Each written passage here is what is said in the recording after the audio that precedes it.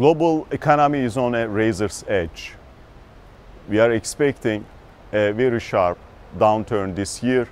This was actually our downside scenario 6 months ago. It is now our baseline. Global growth will be around 1.7%.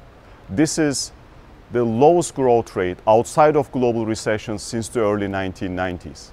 Because of the possibility of inflation remaining elevated, that could trigger financial stress in some emerging market developing economies, and that could also trigger a global recession.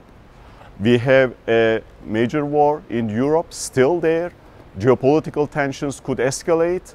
Food and energy insecurity could be a problem. Social tensions, another major risk. And of course, COVID outbreaks, we cannot basically rule out. Beyond these, we should always keep in mind risk associated with climate change, the higher likelihood of natural disasters, as well as weaker growth outcomes, much weaker than what we are expecting. And there is this broader risk of fragmentation of global trade, investment, financial networks.